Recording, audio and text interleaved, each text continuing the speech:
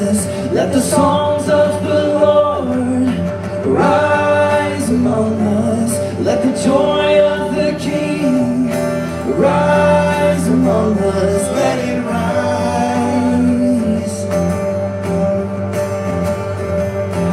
Oh, let it rise. Let it rise.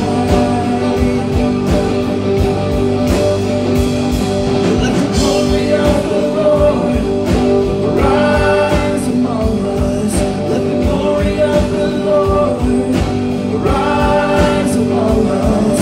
Let the praises of the King rise among us. Let it rise. Let the songs of the Lord rise among us. Let the songs of the Lord rise among us. Let the joy of the King rise among us. Let it rise. Oh, let it rise. Oh, let it rise. Oh, let it rise. Oh, let it rise.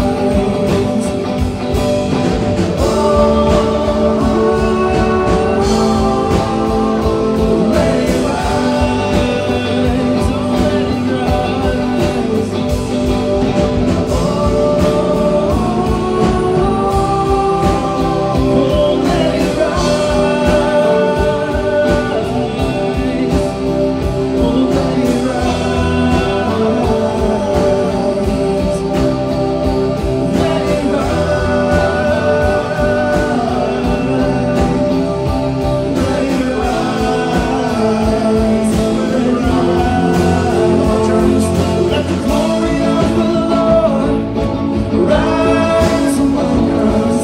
Let the glory of the Lord rise among us. Let the praises of the King rise among us. Let it rise.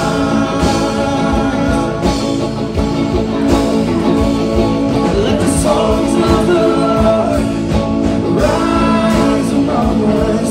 Let the songs of the Lord rise among us. Let the joy of the King rise among us. Let it rise. Oh, let it rise. Oh, let it rise.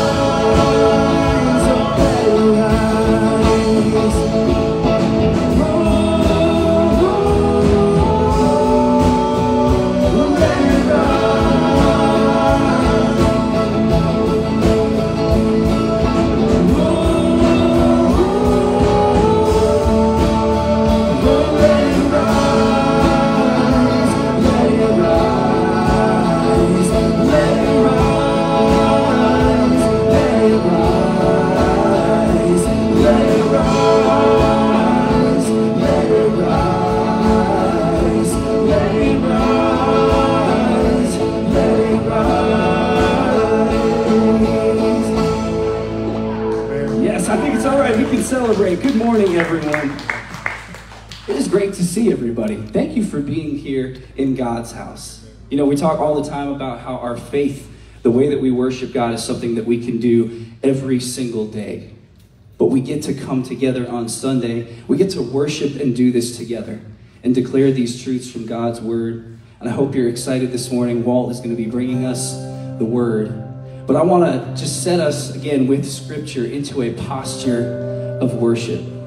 Matthew 6:33. God is talking about how he knows what you need. He knows the things, and he says the people of this world, they make that priority number one and they just go running after all of those things. But Jesus tells his disciples, seek first my kingdom and my righteousness, and the Heavenly Father knows what you need. All those things will be added. But I just want to encourage you this morning to, as best you can, take everything in your mind and just push it aside, because right now Jesus is worthy, and we're all here gathered together to give him praise and to offer him our attention, our focus and our worship. So would you join in the spirit of that verse in Matthew? Let's seek first his kingdom, his righteousness. Let's continue to worship as one church this morning. Hungry I come to you, for I know you satisfy. I am empty, but I know your love does not run dry. So I wait for you. So I wait for you. I'm falling on my knees, offering all of me. Jesus, you're all this heart is living for.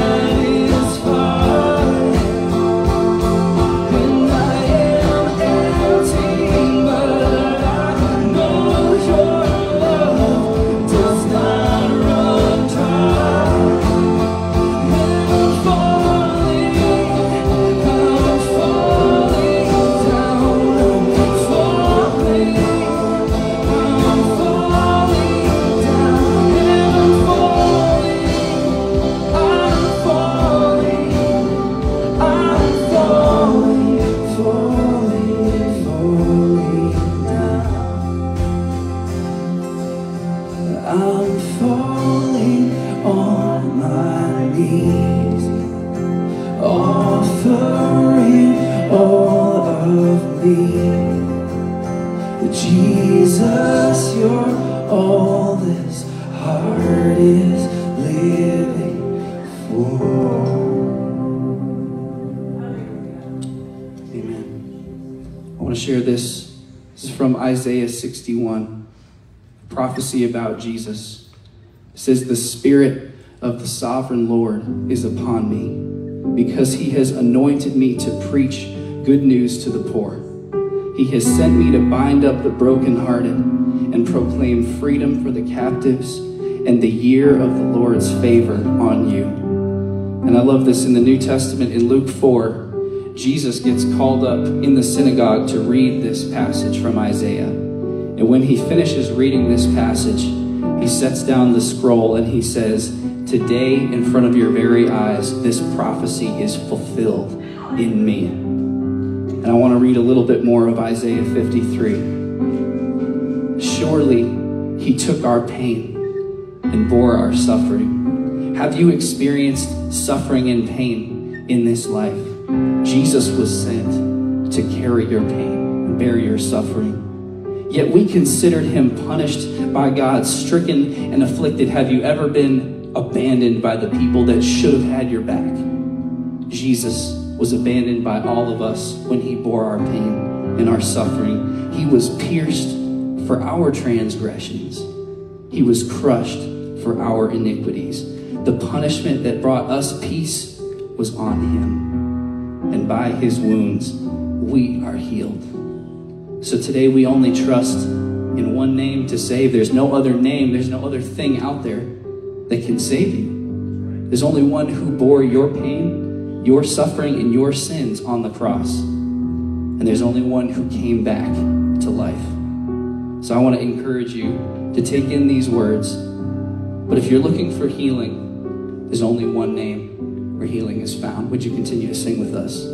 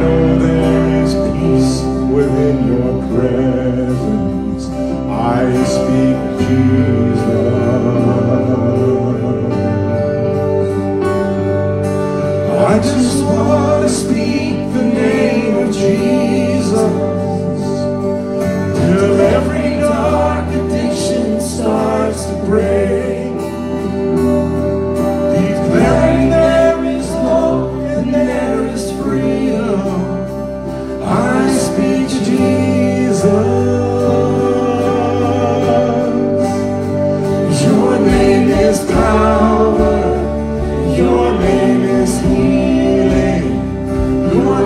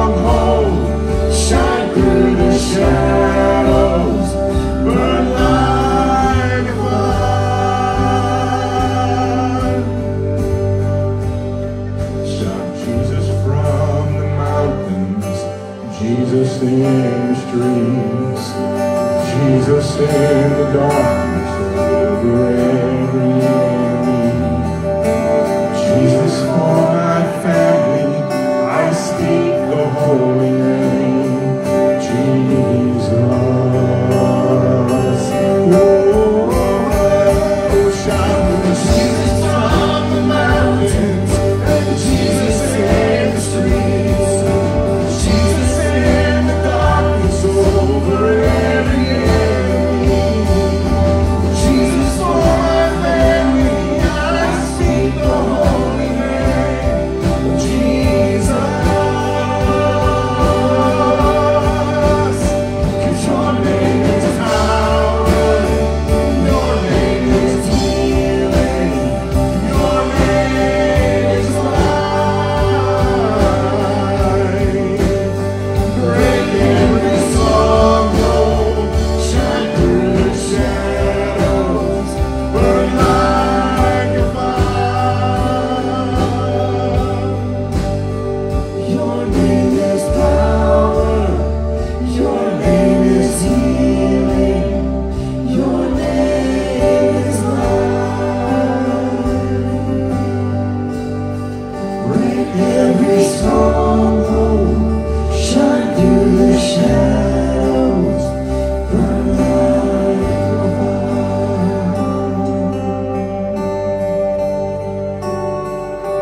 I just want to speak the name of Jesus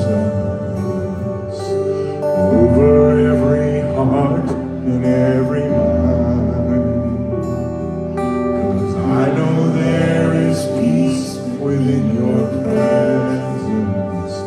I speak Jesus. Father, as Patrick's already said, there is no greater name than the name of Jesus. Verbally and in our hearts, Lord, we know without a shadow of a doubt, Lord, that you are the only way to the Father. And we claim that, Lord. We know you have the power of healing. We know you have the power of giving life. You have all things powerful in this earth. Over Satan, Lord, victorious. Lord, we claim that this morning. We love you, Lord. We praise you. We thank you for dying on the cross. But we thank you for resurrecting from the grave. That we will have eternal life with you, through you. Lord, help us this morning. Help us as we are fighting our own internal battles, whatever they might be. I pray that you would put all those aside. Help us to focus this morning on you, on the words we'll hear, on the praises we give. We love you and praise you. In Jesus' name, amen.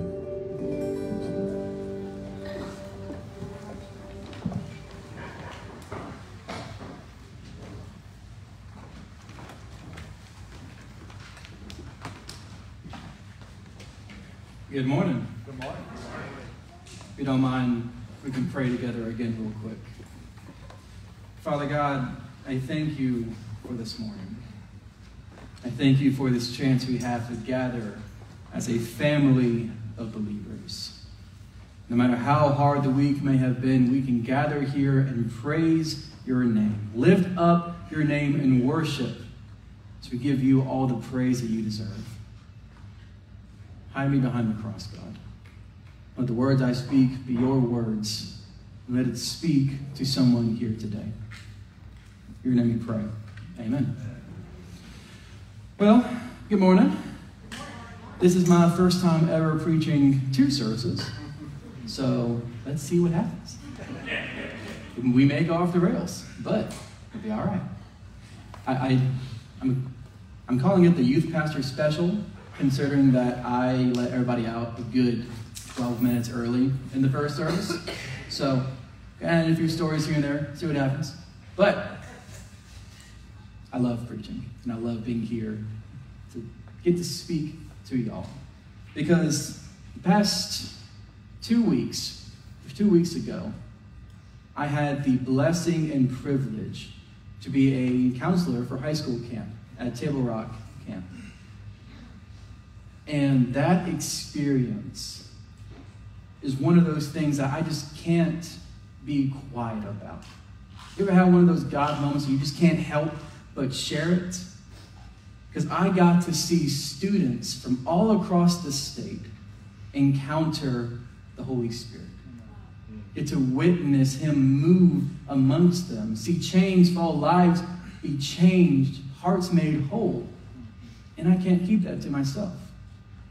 I got to see that a couple months ago. Like y'all know, I became youth pastor between October and November, around that time span. And I got to go to Follow. Take a group of kids up there to Cincinnati, Ohio. And I got a taste of that there in a much bigger scale. But seeing students encounter the Holy Spirit through worship, through song, through hearing the word proclaimed, and then seeing them respond to it. So then, going to Table Rock and having that experience, I can't help but share with y'all this morning. So I apologize. This is a fairly camp-heavy sermon. I promise there is a message here. Trust the process. But camp is amazing. I cannot overstate just how amazing camp is. Because camp in general, even in the secular world, camp is a formative experience for everyone involved. Even if you just do the smallest amount of involvement at camp, you'll have an amazing week. Camp is amazing. It's where we get to experience so many different things that we would never get to experience outside of it.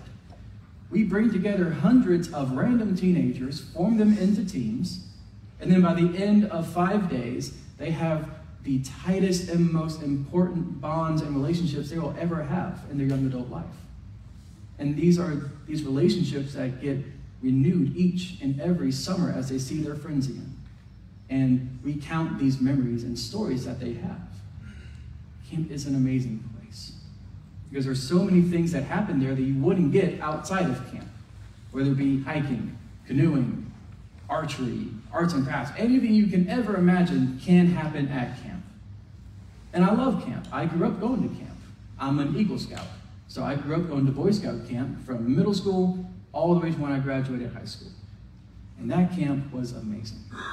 I have so many different stories about that camp, the good, the bad, the ugly, the amazing, everything. One of my favorite stories is in Boy Scouts, you have a wide range of merit badges that you get to do. And one of them is shotgun. So they have a whole gun range, and we would shoot skeets. And to get the merit badge, you had to shoot however many, do some kind of difficulty thing. But the first day that we were there, it was a group of 5 of us. And this one kid was at the range. He had his shotgun loaded and ready to go. And he had a question. And normally, when you have a gun, you pivot your head to ask a question. Now, this child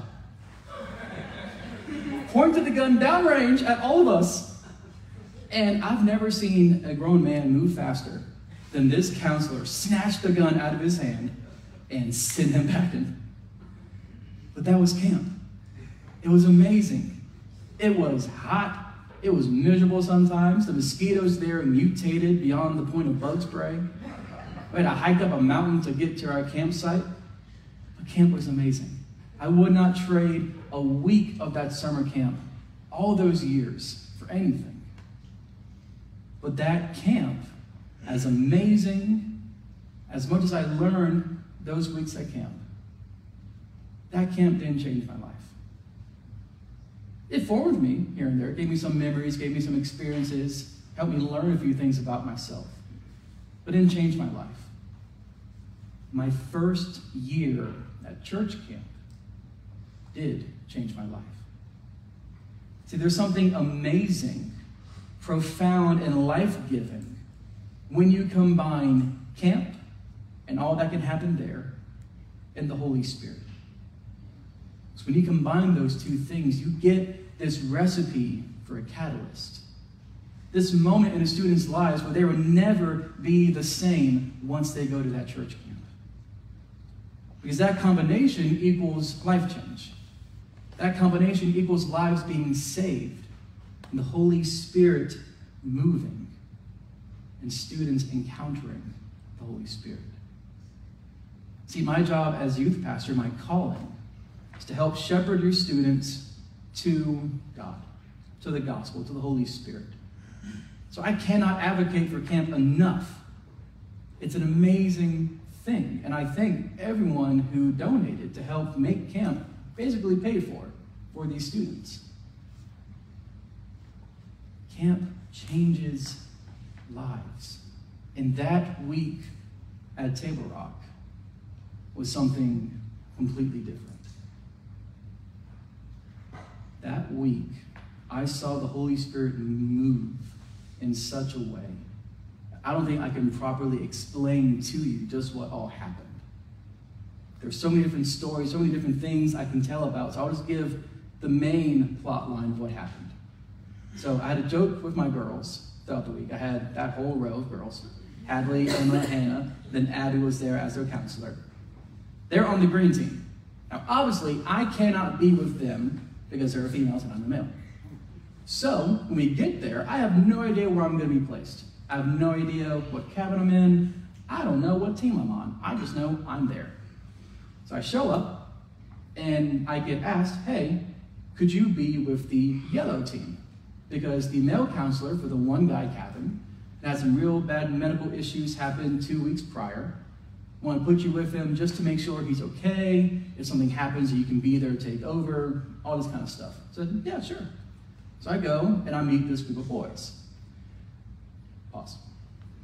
If you have raised boys, or if you are a male yourself, you know what happens when a group of guys come together, especially a group of random guys, because they were from 3 different churches. Michael, Pastor Michelle's husband, loves to say, when 2 or more boys are gathered, they default to the dumbest one there. And that is the truth. So you get 2 options. You get one option, which is the group of boys that are the troublemakers, they are the jokesters, they're the pranksters, they don't want to be there, they've only been forced to come to camp. Or you get the boys that only care about getting a girlfriend that week at camp, which is a whole nother sermon in itself. You get that group of boys, or you get the group of boys that are determined, that are focused, that actually care about what they are doing there, and are invested, they're locked in. And I was blessed to have that group of boys. This group of 3 different churches, 2 of them are from Georgia, one from Augusta, one from South Georgia. Then this other group of 4 boys, there's one senior who just graduated going to college, his younger brother, and then 2 of their friends. This group of boys drove themselves to camp, and they drove from Myrtle Beach. This group of 4 boys drove all the way from Myrtle Beach up to Table Rock Camp. No adult, no youth pastor, because they love the camp that much. That was my group of boys that week. And they were amazing. And I loved them so much. In fact, my girls kept having this little rivalry between my group of boys and themselves, saying, no, you love us more. Then my guys would say, no, you love us more. Then they would fight in the dining hall. But this group of boys, every single night, broke me. Because every single night, for the message, for worship, if one of them was up there, they were all up there. This group of boys who have never met before are suddenly this brotherhood with one another. And every single night, every altar call, if one of them was there, they all went together. So that nobody felt any shyness, no one felt any awkwardness of being out there by themselves, but they went as a unit. And they didn't just stand there and look around looking all awkward. They prayed for one another. They got down on their knees with one another. And here's another thing. When we pray, we have a tendency to be very still, just be very stoic when we pray. These boys were praying physically. They were shaking. They were crying, calling out to God. And the Holy Spirit answered. Every single night, they would not leave until they felt God move in their hearts. And he did. Every single night, just tears. It wasn't just my guys, it was my girls as well. Seeing them pray for one another, seeing them worship God together, broke me night after night. If you haven't noticed, I'm a big softie. I may be a large guy, but I'm a big softie. I cry very easily. And they got me every single night. But that was camp. That was what this week was. All throughout the week, night after night, seeing students encounter the Holy Spirit. Seeing lives be changed. Chains fall when the Holy Spirit moved. And hearts being made whole. That was what that week was. And all throughout the week, there was this piece of scripture that wasn't even one of the key verses of the week. I just kept hearing it over and over again. It was the parable of the prodigal son. So I'm going to read to you a chunk of it. It's not the whole parable, only 13 verses. So I'm going to read Luke 15, verses 11 through 24. Jesus continued, "There was a man who had 2 sons. The younger one said to his father, 'Father, give me my share of the estate.' So he divided his property between them. Not long after that, the younger son got together all he had, set off for a distant country, and there squandered his wealth in wild living. After he had spent everything, there was a severe famine in that whole country, and he began to be in need. So he went and hired himself out to a citizen of that country, who sent him to his fields to feed pigs. He longed to fill his stomach with the pods the pigs were eating, but no one gave him anything. When he came to his senses, he said, 'How many of my father's hired servants have food to spare? And here I am starving to death. I will set out and go back to my father and say to him, Father, I have sinned against heaven and against you. I'm no longer worthy to be called your son. Make me like one of your hired servants.' So he got up and went to his father. While he was still a long way off, his father saw him and was filled with compassion for him. He ran to his son, threw his arms around him, and kissed him. The son said to him, 'Father, I have sinned against heaven and against you. I'm no longer worthy to be called your son.' But the father said to his servants, 'Quick, bring the best robe and put it on him. Put a ring on his finger and sandals on his feet. Bring the fattened calf and kill it. Let's have a feast and celebrate. For this son of mine was dead and is alive again. He was lost and is found.' So they began to celebrate." In my opinion, there is a huge difference between simply reading Scripture and experiencing Scripture. Being able to witness it around you. That parable is one of my favorites. I love it so much. In that week at camp, I got to witness it happen in front of me time and time again as students went to the altar, came to their senses, and turned back to the Father, and were embraced, were made whole again. I got to experience my first ever salvation this week. One of the boys in my cabin, the very first night, went to the altar and gave his life to Christ. Amen. That doesn't make you say amen. I don't know what does. The joy I felt in that moment, seeing the joy in him, seeing all the ways that God was already working, you could see it on him. That is the difference when we can witness Scripture happening in front of us. And that is what camp does when the Holy Spirit is present. He moves. He changes lives And when you encounter him, you're never the same again. And when I was reading this parable throughout the week, just hearing it over and over again, I kept noticing something about it that I wanted to share with y'all. Something that I was realizing and then witnessing in front of me. There are two phrases in the parable that I think we read but don't fully understand what all is being said. So the first phrase is this: Father, give me my share of the estate. Now we read that line and we understand it as some greedy kid wanting his money before he's supposed to get it. And that's fair, that's part of it. But think about it like this: when does a person get their inheritance? When that person dies. The younger son is coming up to his father saying, I wish you were dead so that I could have my money. I want you dead so that I could have my money now.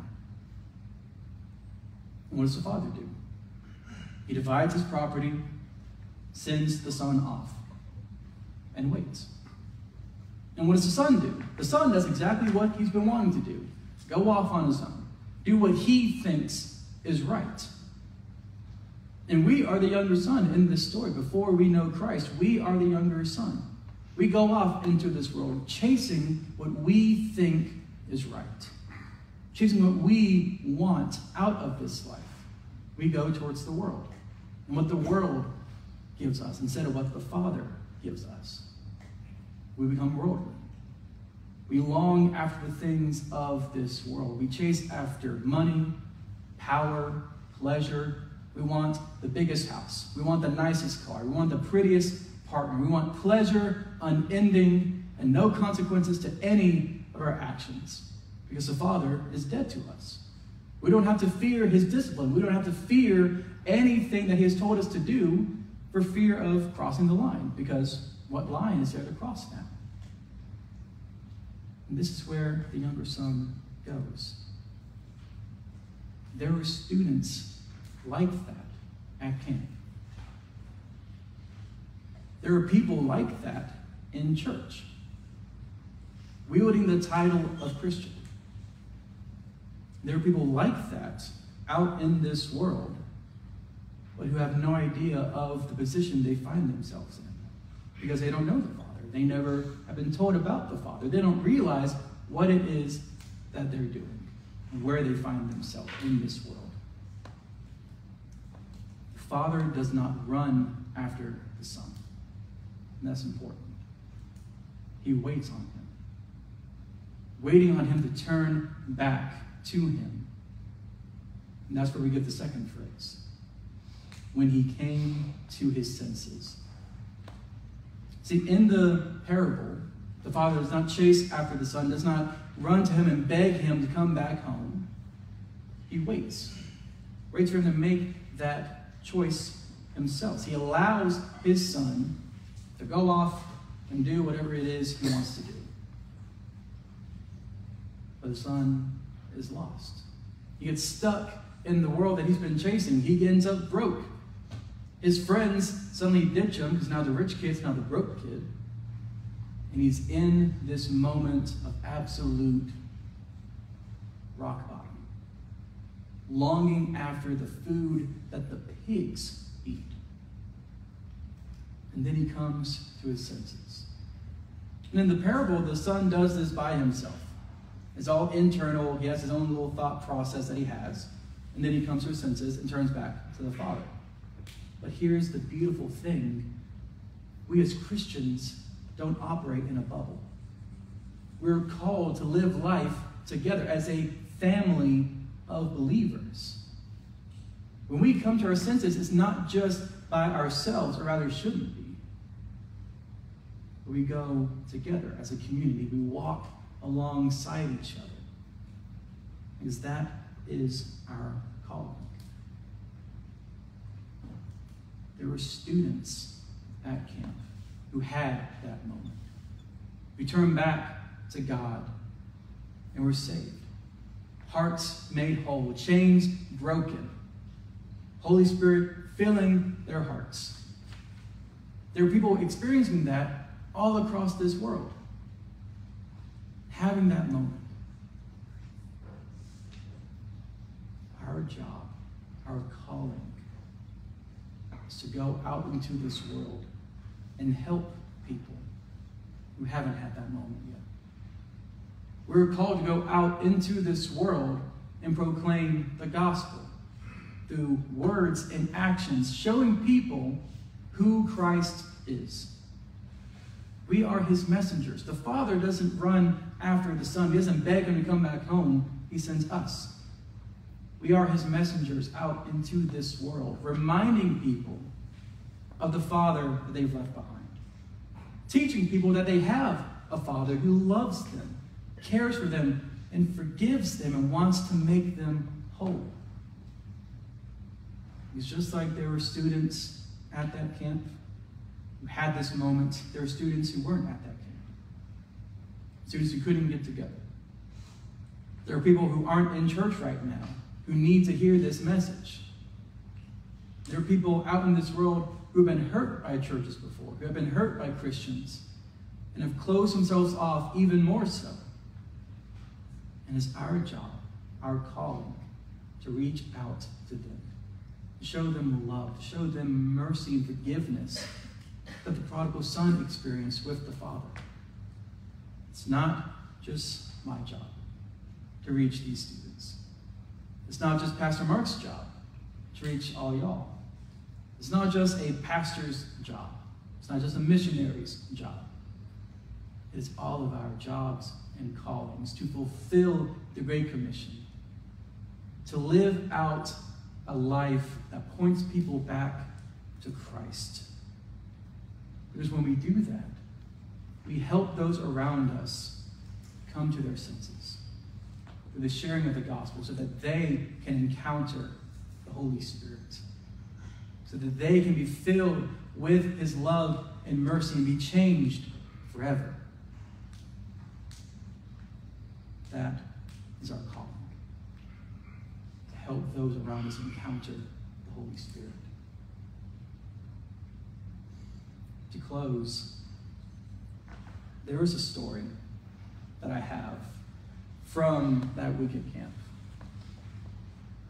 And if I ever need a story to explain what encountering the Holy Spirit is, it's going to be this story. So it's the final night, Thursday night, cry night. Last time we ever see each other, everybody's bawling already. The message has been preached, the altar call has happened, and the final song has been sung. And we're all up in front at the altar, in this whole big huddle together. And Heath is coming on stage to dismiss everybody to the final cabin time of the week, and then in the morning we leave. As Heath is saying the first word out of his mouth, that senior from my cabin starts singing. And he's singing this song called Gratitude by Brandon Lake. And he's singing the bridge. It's a song we had sang a couple of times throughout the week. The bridge goes like this. So come on, my soul, or don't you get shy on me. Lift up your song, so you've got a lion inside of those lungs. Get up and praise the Lord. For 6 minutes, this entire group of students, because within seconds of him singing, all he had to do was say, oh, come on, my soul, and everybody was singing along with him. All these students singing this bridge for 6 minutes straight, over and over again. Oh, come on, my soul, don't you get shy on me. Lift up your song, because you've got a lion inside of those lungs. Get up and praise the Lord. And they did. They praised God in a way that I've never witnessed and experienced before, and now I can't get it out of my head. Because if I was crying before, it's bad. Like, I'm gone. But these students crying out to God. Not afraid of any kind of awkwardness, not afraid of any kind of shyness, but praising God. in this moment of spontaneous worship. That is encountering the Holy Spirit. That is what happens when we surrender fully to God and experience Him in our lives. So I have a challenge for you. Have you encountered the Holy Spirit? And if so, how are we going into this world helping people encounter Him as well? Because there's no one in this world who does not deserve an ounce of what that moment was. And they can encounter the Holy Spirit and be changed forever. Pray with me this morning. Father God, I thank you. I thank you for your Holy Spirit. I thank you for camp. This moment where we gather together, this catalyst in so many people's faiths. And I pray, as we go from this place, as we go from this church, that our faith does not stay here, stuck to these seats, inside these walls, but instead they go with us. And that God, your Holy Spirit convicts us and moves us to share the gospel with those around us, with strangers, family members, co-workers, friends, loved ones. Because everyone deserves that moment. Everyone needs that moment where the Holy Spirit moves. God, be with us. Let us encounter the Holy Spirit in new ways, and so that through us, your message can be shown to all those around us, all those broken and hurting and lost in this world. As we bring more prodigal sons and daughters home. In your name we pray. Amen. All my words fall short. I've got nothing new. How could I express all my gratitude? I could sing these songs as I often do, but every song must end, and you never do. So I throw up my hands and praise you again and again, 'cause all that I have is a hallelujah, hallelujah. And I know it's not much, but I've nothing else fit for a king except for a heart singing hallelujah, hallelujah.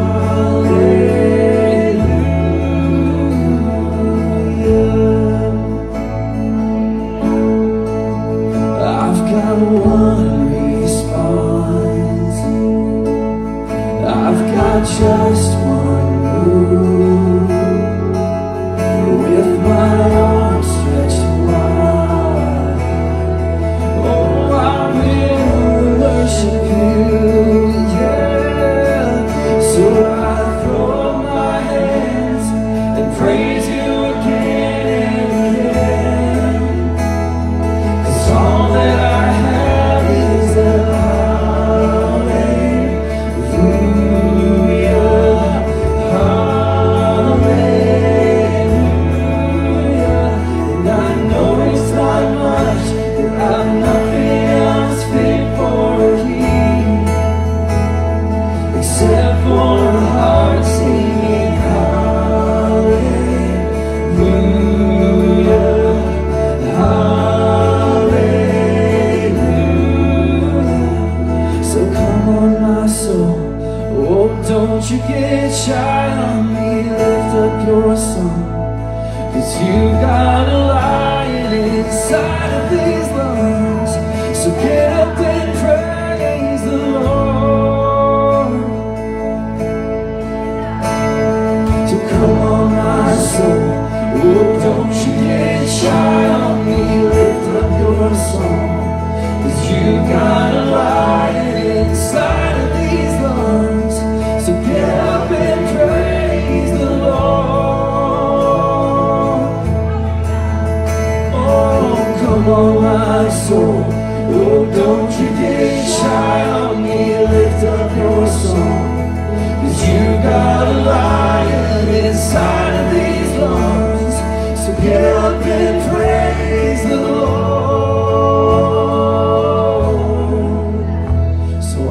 throw up my hands and praise you again and again.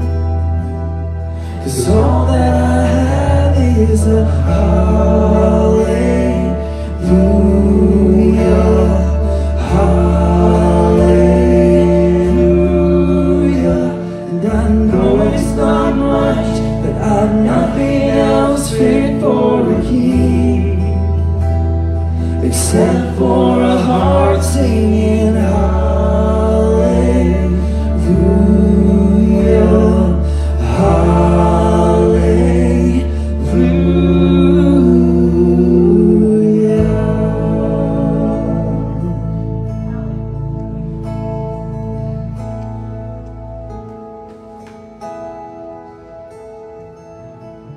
That moment will never be lost from my memory. 120 or so students proclaiming they won't ever let shyness or anything else stop them from praising the Lord. So I pray as we go from this place that we have that same heart, that nothing in this world can ever stop us from praising the Lord. God moves in your lives. The Holy Spirit moves and you can encounter Him and help those around you encounter Him as well.